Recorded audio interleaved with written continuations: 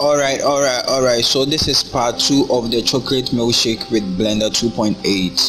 So in this part, we are going to finalize everything we are modeling. We are going to complete all the modeling. So I hope you enjoyed this too. All right. So yeah, let's continue from where we ended.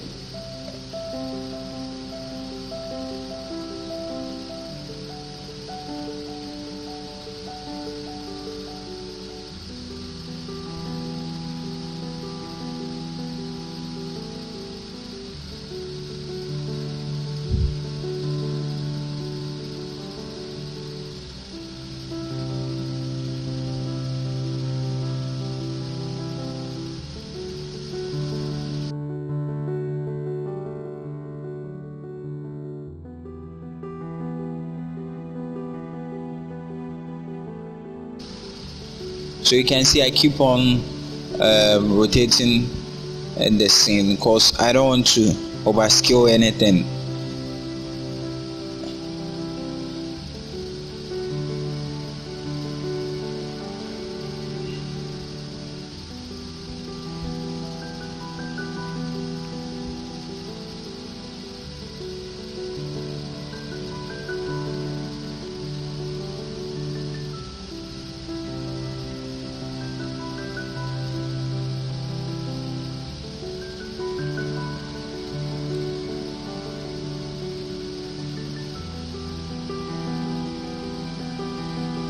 Alright, so checking the model to see whether I've left anything out.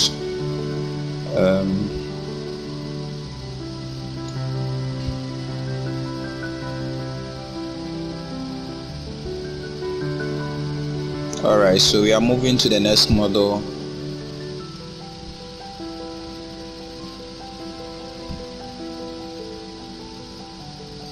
Which will be on top of this object, this selected object.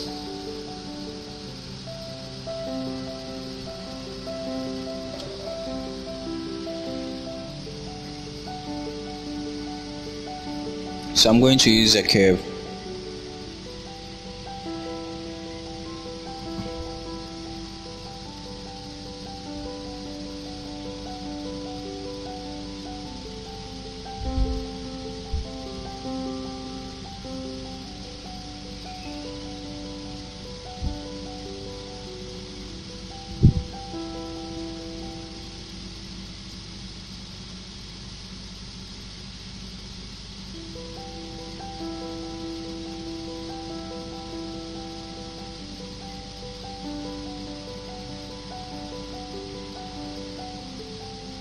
So we are going to place this curve exactly on the one below.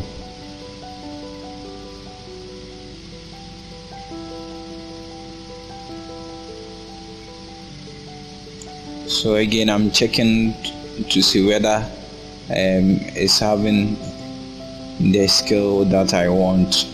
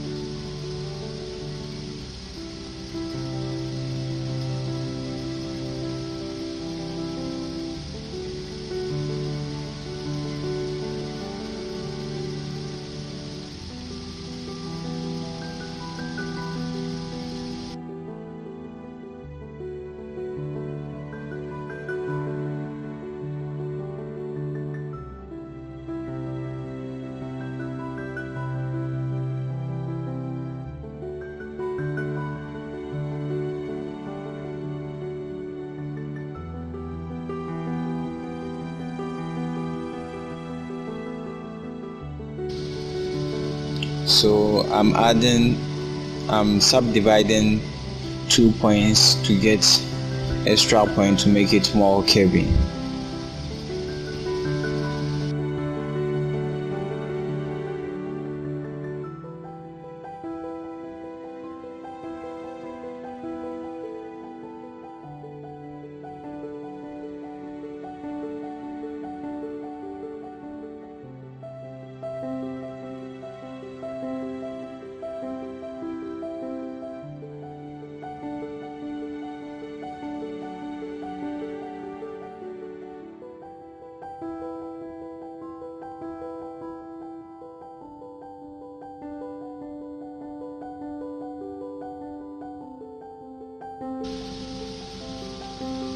So again, I'm subdividing some of the points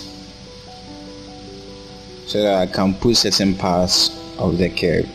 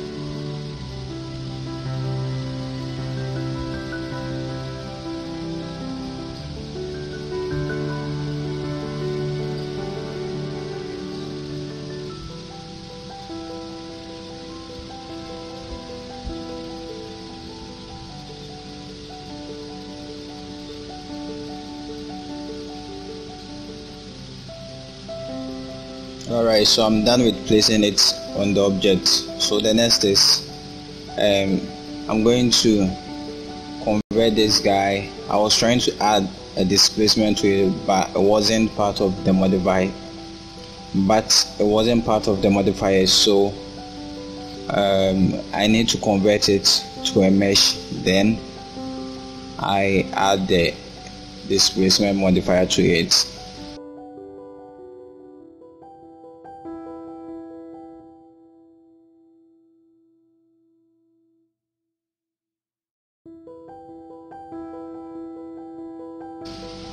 And added that is going to help me get this random surface.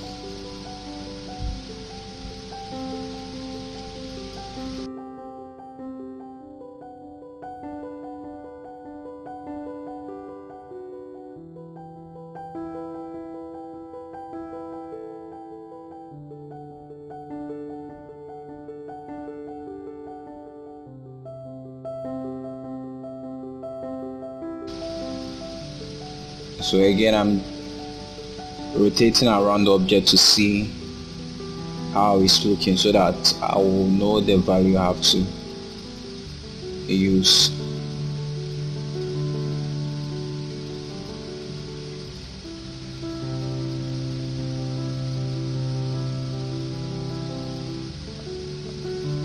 Alright.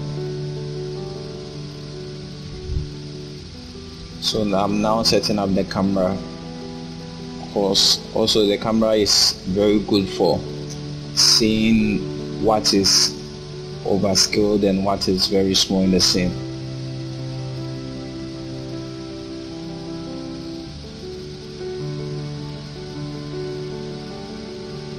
So I normally use 100 mm focal length for my camera.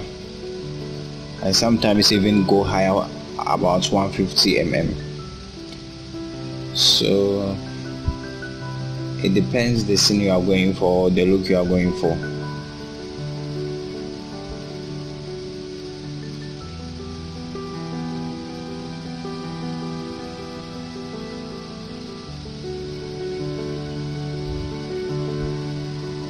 Alright, so far so good. Still checking to see what I am missing.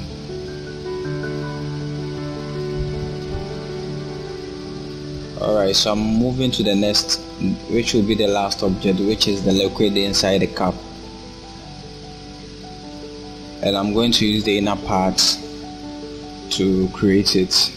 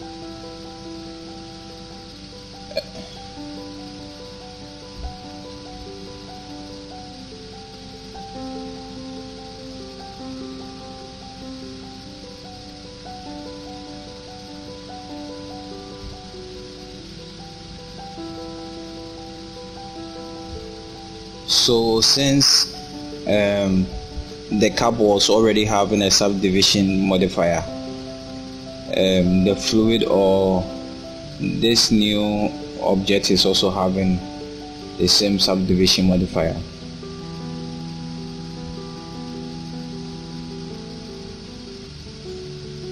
So what I'm trying to do here is to model a fluid.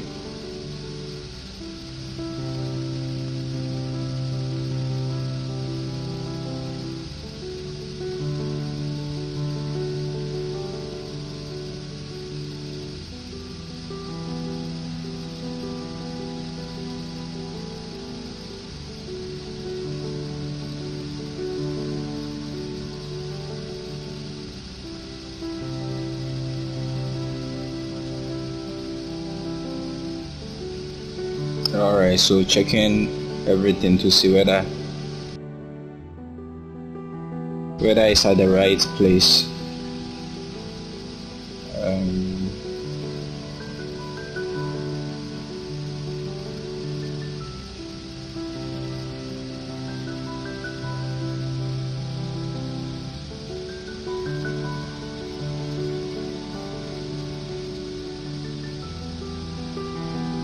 Alright, so I have created a new group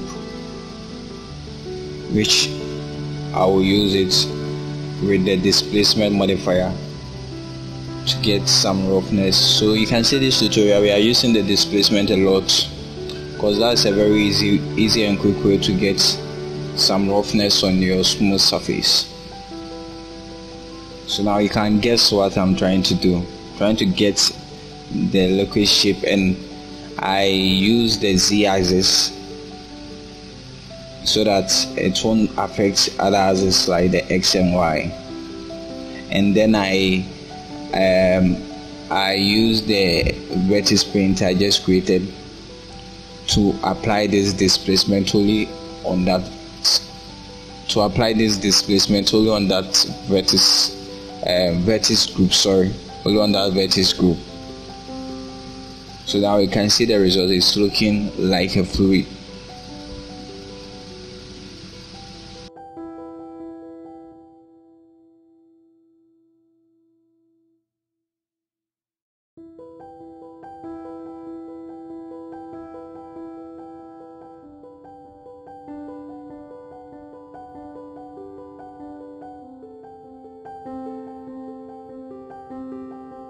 Alright, so checking to see whether everything is looking right. So because of the displacement we use, you can see we are getting some randomness on the surface of the liquid, and which is very good, because at least it will help sell that the things on top is actually inside the liquid than just leaving it to be flat.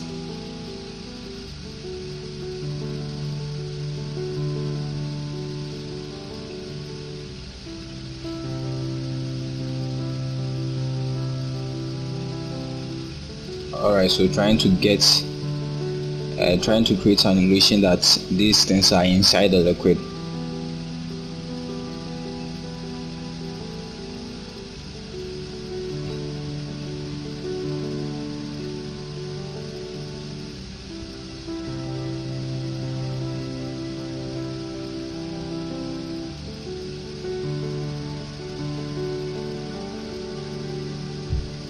So this is a very quick way to create a liquid without spending your time to use the fluid simulation to get this kind of objects.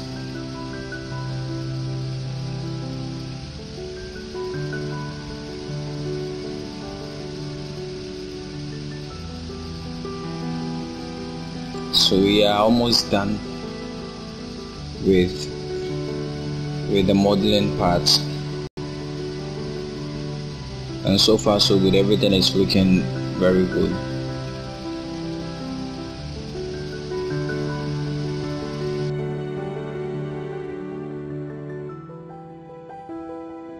So still checking to see whether everything is at the right place and whether I haven't left anything out.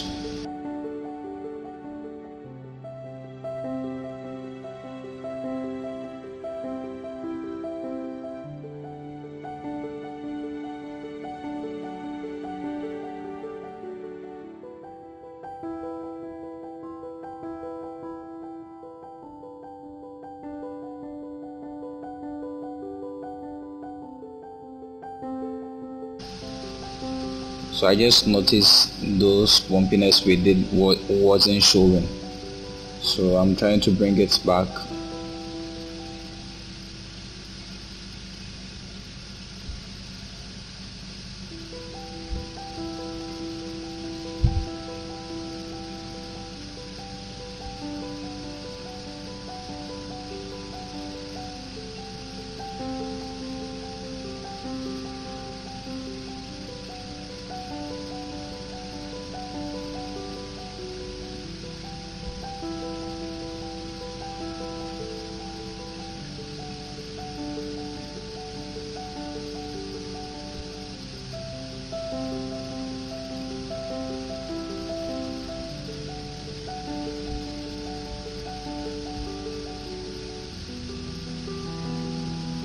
Alright, so we are going to create a background, which is very simple.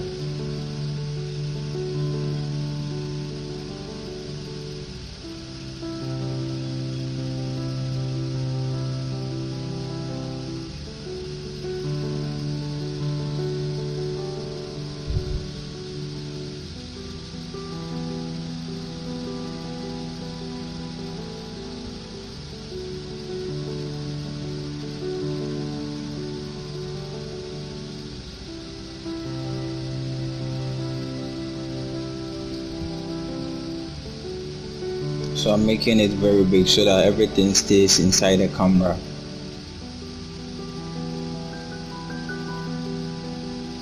And you have to make sure the cup looks like it's really sitting on top of the background or the floor.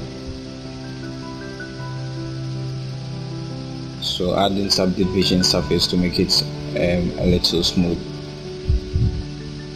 Then I'll add a loop cut to make the floor flat.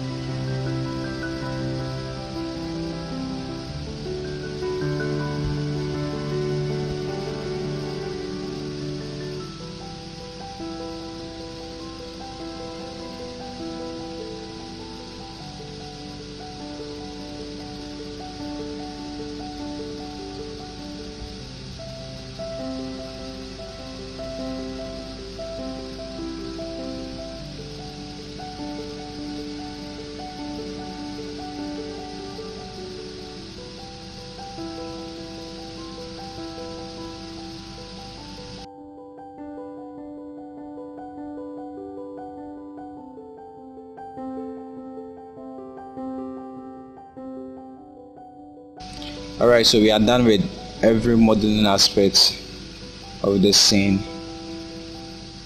All what is left is some tweaking to look the way I really want it to look. So I will keep on making a little changes to look the way I want it.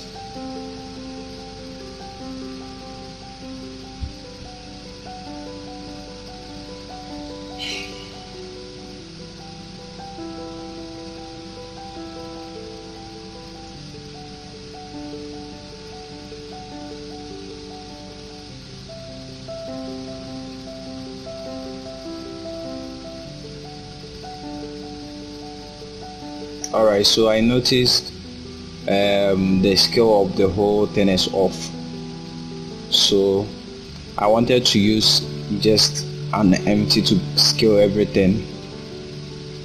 So I added an empty, then I used child of to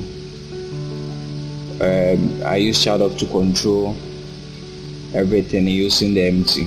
So I first select the object I want to control with the empty. Then I assign it to a child of constraint.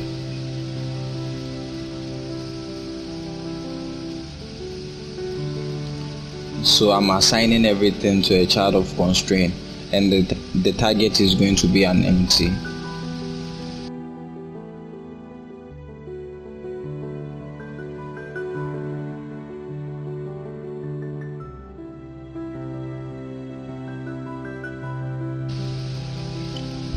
So remember to click on clear inverse, then set inverse to bring the object back to the original position.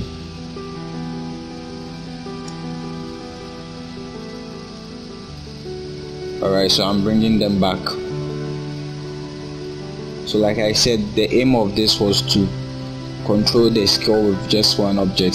So control all the model with just one object. So I noticed the model was a little bit tall, so I scaled it on the X and Y axis only. So I first press S, then I press Shift Z. So it's going to scale and will not include Z axis.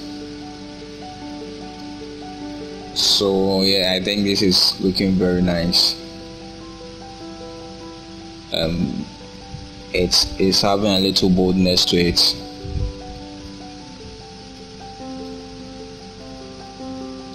Alright, so this is the end of the part 2 of modeling. I hope this was very interesting for you guys. I hope you guys learned something from this part, and hopefully we are going to meet in part 3, which is the materials and rendering. So alright, have a nice day and meet you in the next video. Bye.